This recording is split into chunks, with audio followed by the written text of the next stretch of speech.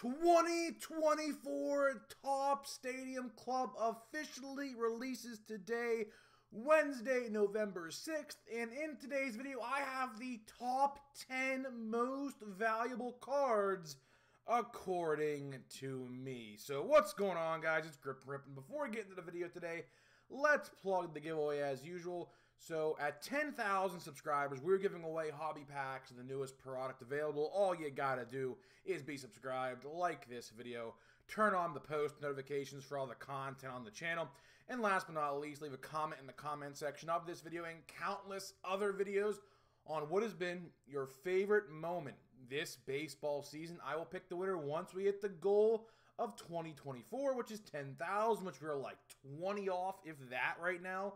So we should be able to hit it like over the weekend, if not sooner. So we will be giving away packs probably this week, next week, sometime. Just don't matter. I'm in the past. This is yesterday. I'm in Tuesday. You're in Wednesday. So we'll have to wait and see. But either way, let's get into it. So before I do, but look how cool this shirt is, man. Look how cool this shirt is. I don't know if you guys can see the whole shirt, but look at this, man. Look at this shirt. Of course, Christmas merch is available now. This shirt, along with two other designs. The Grip and Rip Santa, a fan favorite from last year. Click the link down below. It's there. Of course, he has the Grip and Rip on the like the white part of his hat. And I don't know if you could tell, if I could angle my shirt right here, there is a baseball, as like the ball of his hat is a baseball, as you can see right there. There's stitching, like baseball stitches on his ball. So really, really cool shirt. Grab it. Fan favorite from last year is back right now. So here we go. Let's get into it. So this list I tried to make a little different because obviously we do a lot of these top 10s here on the channel, and of course we have a lot of products coming out the next couple weeks. I'm going to try to freshen it up a little bit. This list is not a cookie cutter list from last time with Allen and Ginter. Of course, all the guys in Allen and Ginter are in this set as well. So we made it a little bit different. So let's start out with number 10. We are going to Jasson Dominguez at number 10. Jasson Dominguez had a pretty interesting season. You know, I don't really know what is going to happen with Jasson Dominguez as a Yankee. There is a rumor, a pretty big rumor from a very valid source, that they are going to be trying to trade him this offseason. I could see it because they claim they have no room for him. I assume he will probably get a decent return back from wherever they trade him to. But as you can see here, he only has 56 at-bats in the regular season, 8 hits, 2 homers, 4 RBIs, OPS, a 617 with an average of 179. He really didn't play too much at all. He actually sat basically most of the year in AAA for the Yankees. So I don't really know what's going to happen with Jasson Dominguez. Something just tells me in my gut, come the winter meetings next month, he might be traded. I could definitely see a reality where that is the truth. So Yankees fans, I know there's a lot of heartbreak going on right now in the New York, at least for the Yankees fans and Mets fans, really. But yeah, Jasson Dominguez, I don't think might be a Yankee next year. We'll have to wait and see, though. I don't know. Depends on what they do. Either way, we're going to number 9. Number 9, we're going to Jackson Holliday. Jackson Holliday had a very, very weird year, along with Jasson Dominguez. Those two guys, two very bright up-and-coming players, had very weird years. So obviously Jackson Holliday had a great spring training, was on fire in spring training, was on fire in AAA because they started him out in AAA this year, called him up when they call him up exactly, April 10th, so 10 days, 11 days, like 2 weeks essentially into the regular season, and then struggled mightily. He got sent down, did okay in the minor leagues in AAA again, and then got called back up towards the end of the year and just didn't translate at all. But either way, let's read his regular season stats here. 190 at-bats, 36 total hits, 5 home runs, 23 RBIs, an average of 189 and an OPS of 566. Again, only 20 years old. I wouldn't write him off by any stretch of the imagination. He has a lot of time to still develop. There's probably a realistic possibility next year he might. I mean, I don't know what the Orioles are thinking, but if I was the Orioles and I was their, like, farm director or GM or whatever, I would probably sit him down in AAA probably for the first half of 2025. just to get his confidence going, because that's what it's a lack of confidence at the end of the day when it comes to young players like this. So I would probably sit him down in AAA at least for 35, 40% at least, if not half of the season. So we'll have to wait and see what happens with them. But I ain't gonna write him off by any stretch of the means here. He'll be pretty good in the future. So either way, we're going to number 8. We're going to switch it up a little bit. We're going to the World Series champions, man. Although when it comes to their website, there is no mention of the World Series champions literally anywhere on this website. But either way, we're going to Yoshinobu Yamamoto. So Yamamoto is on this list. He 7-2 record. We'll go over both his postseason and regular season, I guess. 7-2 regular season record. ERA at 3 even. 18 total games. He had an innings pitched of 90 total innings, strikeouts 105 with a whip of 1.11. Postseason 2-0, 3.86 ERA, 4 total games, 18 innings and 2/3 pitched, and a whip of .96 with 15 total strikeouts. That's pretty good, man. He had a really, really good postseason. That ERA is kind of lopsided, but he had one bad game. I think it was against I believe it was the Padres. I'm pretty sure it had to have been against the Padres. And other than that, he was really, really good the rest of the way. So either way, Yamamoto, I really don't like to put pitchers on my list too often. I really don't. But since he won the World Series and he's a rookie, I was like, well, that could probably, up his value a little bit, because when someone maybe pulls an autograph of Yamamoto, which they are in Stadium Club, people might think that's like a grail hit or a big hit, which it is a big hit. Of course, young rookie pitcher for the World Series champions. So, that's why I put him in this list. I don't like to put pitchers too often in these lists. Of course, there's one big pitcher coming up later in the video. But other than that, I typically don't like to put rookies, pitchers, because I always say batters are more valuable than pitchers. That's just how the market always determines pitchers. But either way, we are going to number 7. Kyle Manzardo. Kyle Manzardo is number 7. Kyle Manzardo, back when we thought what Update was going to look like with Paul Skeens and Kyle Manzardo, but here's the thing, Topps never really told us that, all these other guys were going to be in Update as base cards as well, which at the time we didn't know that, but at the time of when Manzardo got called up, we thought Skeens and Manzardo were going to be number 1 and number 2 of Update. Well, Manzardo unfortunately got pushed down a little bit, but still very, very good nonetheless. Very, very good player. So let's look at his regular season stats first. 145 total at-bats. He had 34 hits, 5 home runs, 15 RBIs, a 234 average with a 703 OPS. And his postseason stats, 19 at-bats, 2 runs scored, 6 hits, 1 home run, 2 RBIs, and an average of 316 with an OPS at 842. He had a pretty solid postseason. I remember he had a home run that one game that was pretty clutch. He had a pretty good postseason. Overall, I think he's going to be a very, very good player. Of course, he was a Tampa Bay Ray prospect at one point. They traded him. I don't remember exactly what the trade was. But either way, Kyle Manzardo, 24 years old. He is probably going to be a cornerstone piece of this team, I would assume, going forward. Can't really say too sure because you just really don't know with these guys, but I could definitely see a reality where he is a cornerstone player for this team for a very, very, very long time.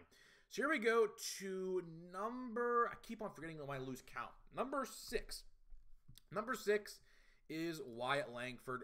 By far, probably one of the most interesting players. One of my most favorite rookies, outside of one obvious one, obviously, that I liked watching in 2024. So Wyatt Langford got called up on opening day. So really, really cool to see that. One shy of 500 at-bats, 126 total hits, 16 homers, 74 RBIs, 19 stolen bases, an average of 253 with an OPS of 740.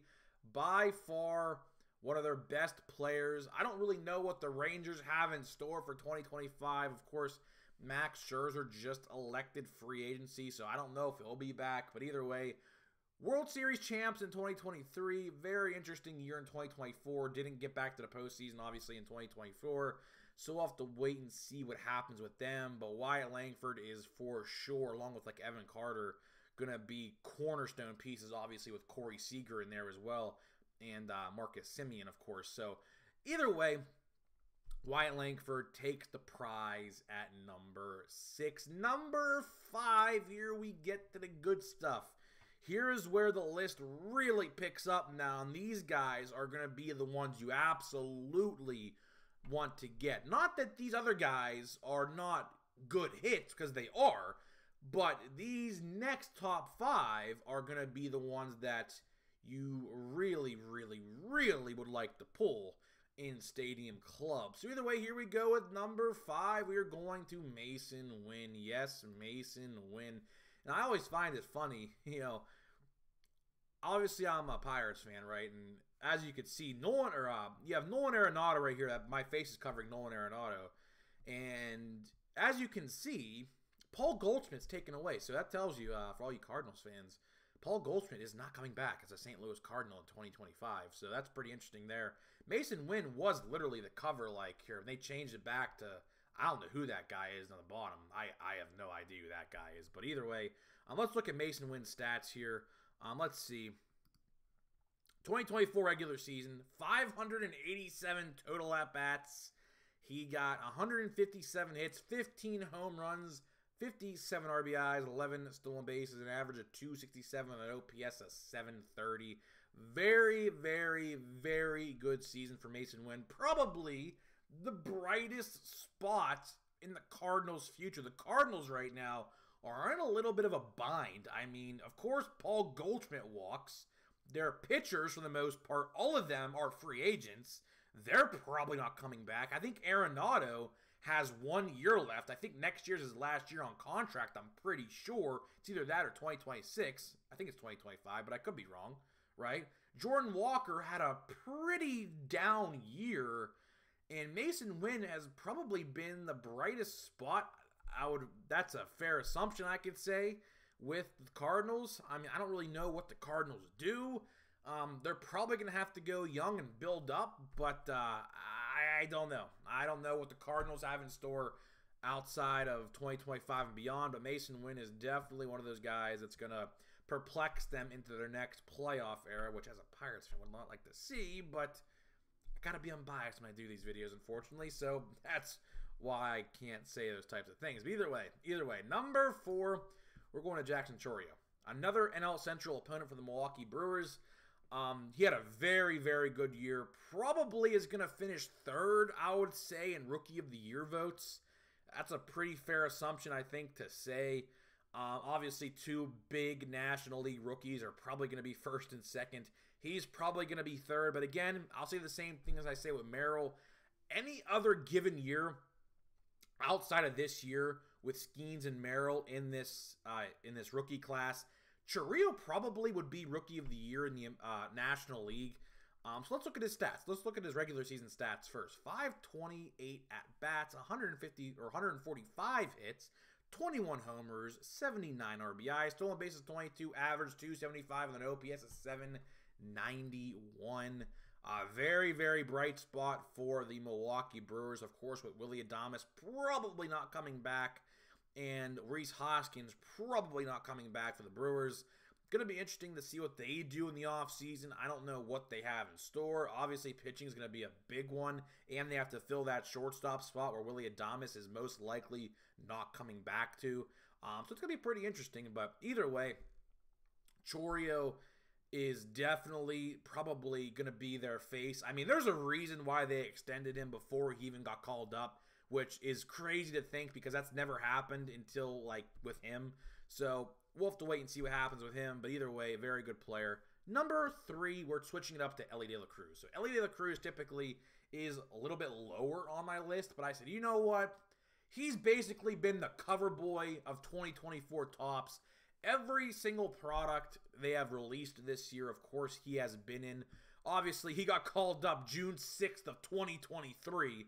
Don't know how he's still classified as a rookie or getting rookie cards at this point, but might as well just throw him in the list because he has a rookie card logo on him, right? So either way, 618 at-bats, 160 hits, 25 homers, 76 RBIs, stolen bases, 67, almost 70 home runs, average 259, OPS 810. Like I said with Masyn Winn and Chourio, by far the brightest spot on this team for the Cincinnati Reds. Obviously, Cincinnati Reds, very interesting year, basically finishing last with the Pirates in the division. They're like literally like one game apart from each other from last place. Of course, they fired their manager, hired Terry Francona. I think Terry Francona is going to be a great signing for them. He's going to turn that team into a playoff team. I'm telling you right now, it's going to happen. So I'm really jealous at that because we should have fired our manager too, but we didn't for whatever reason. But either way, Elly by far the best up-and-coming star for their team. Going to be pretty interesting to see what he does next year. Do I think he replicates the 67 stolen bases? He can get close. He might even get to 70. I don't know. It's going to be very hard to do, but he had a very good season this year. So either way, number two. Number two, we're going to Jackson Merrill. Here we go, Jackson Merrill. I know people are going to start with the comments. Why is he number two? Should he be Rookie of the Year? No. No, no, no. Next month in December, when the winter meetings are like, what, December 7th or something like that, when they announce the Rookies of the Year, you will see he comes in second place. So sorry, Padres fans.